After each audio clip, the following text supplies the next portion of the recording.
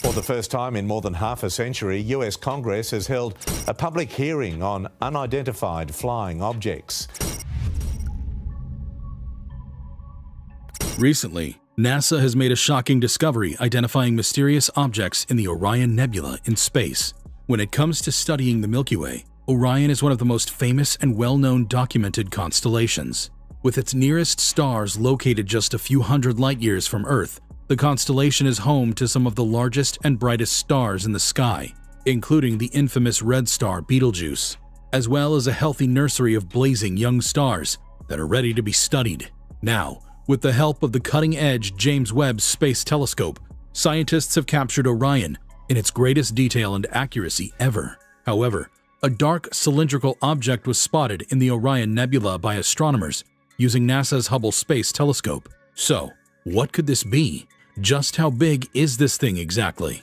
Come along as we take a look at NASA's discovery of the massive object passing through the Orion Nebula. So, without any further delay, let's jump right into the video. The Orion Nebula. When a star dies, it leaves behind a nebula, a cloud of dust and gas that can be found in the sky. It's possible to find both star-forming and star-death regions.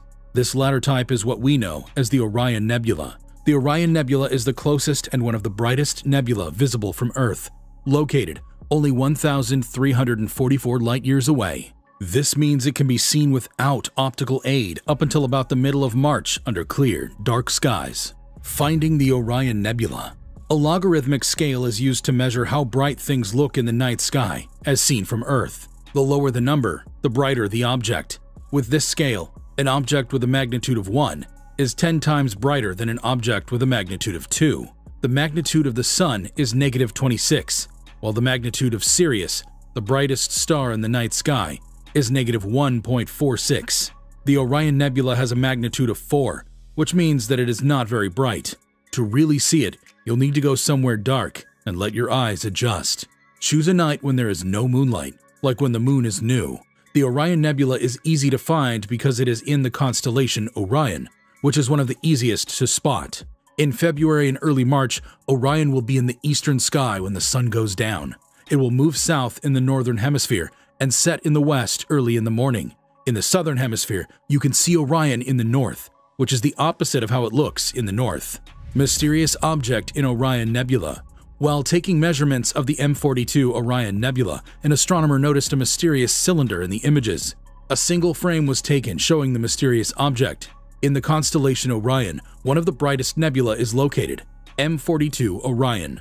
The astronomer used an 8-inch astrograph Newtonian telescope to take the picture. He was shocked to observe more of these anomalous things as he took further photographs of the nebula. When analyzed frame by frame, these mysterious things appear to be in transit. It seems that the action is progressing from left to right. This is not the first time, and it will not be the last time that I search the night skies for galaxies, nebula, and the truth that is out there. The astronomer said, MUFON has been notified about this UFO sighting, the Mutual UFO Network. Observations of cigar-shaped objects by astronomers and ufologists are not new. A similar object which proved out to be the first interstellar asteroid had previously been identified by scientists. Oumuamua, the name given to the about 400-meter-long stony object, has a reddish hue. For some researchers, Oumuamua's journey through interstellar space and the solar system is proof that it was ejected from a distant star system. Some researchers hypothesized that a very minor emission of gas from its surface, typical of a comet, caused it to divert slightly from a path that could be explained only by the sun's gravitational force. Albeit, any such emission was so low as to be undetected. Unlike comets, it didn't have a dust tail or gas jets. According to the authors of the study, the most basic explanation for Oumuamua is that it is a planetesimal. A planetesimal is a planetary building block or fragment generated in a distant star system. Whether it is made entirely of rock or also contains metal or other components is still unknown. It has already sped past Saturn and is on its way out of our solar system. Recent supernova produced giant cavities in the Orion Nebula. The Orion Nebula is an iconic part of the night sky that can be viewed via even modest home telescopes.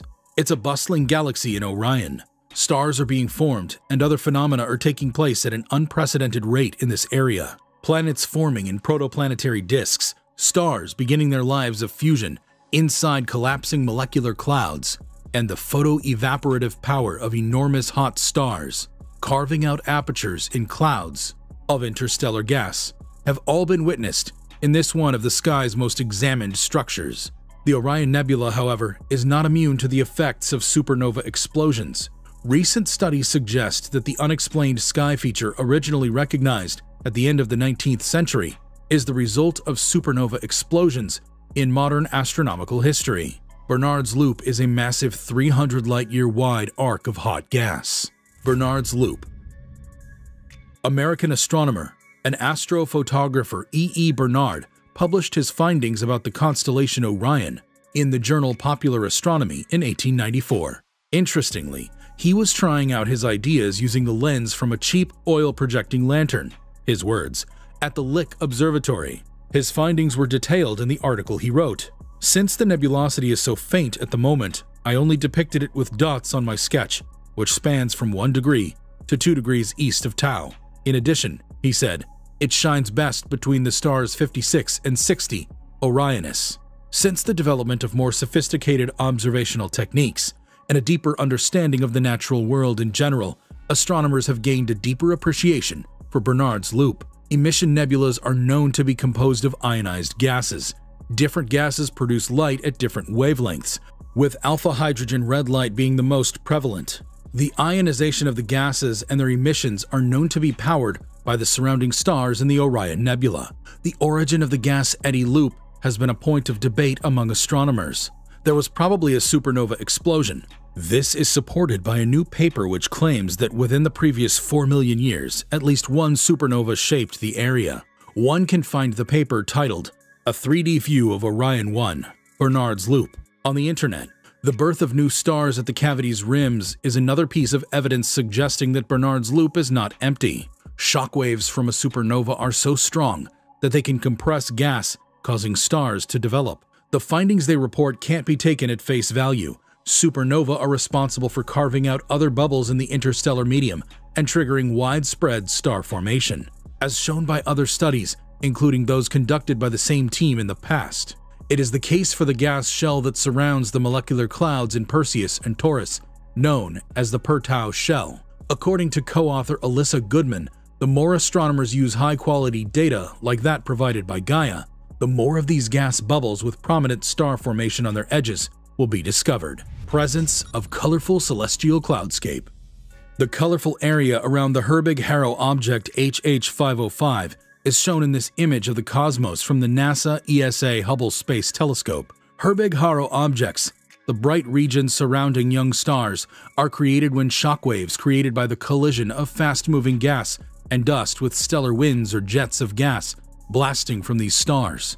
These outflows in HH505 come from the star 9 Ori, which is located on the edge of the Orion Nebula, roughly 1,000 light-years from Earth. Outflows can be seen as swooping structures at the top and bottom of the image. Interacting with the massive outflow of gas and dust from the Orion Nebula's core distorts them into sinuous curves. These images were taken by astronomers investigating the characteristics of outflows and protoplanetary disks using Hubble's advanced camera for surveys. Intense ultraviolet light from brilliant young stars fills the Orion Nebula. Hubble can clearly see the shockwaves created by the outflows, but this radiation also highlights the currents of star material flowing at slower speeds.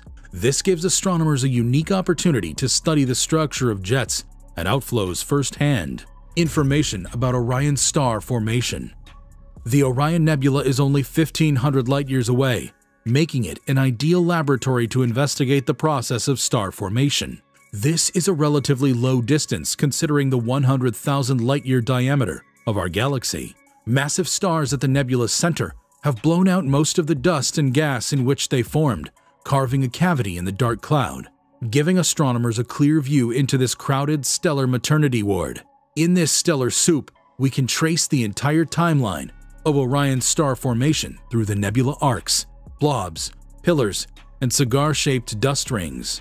The ejected material from other stars and the stellar environment are both affected by the stellar winds from young stars, and each feature tells a different part of that story.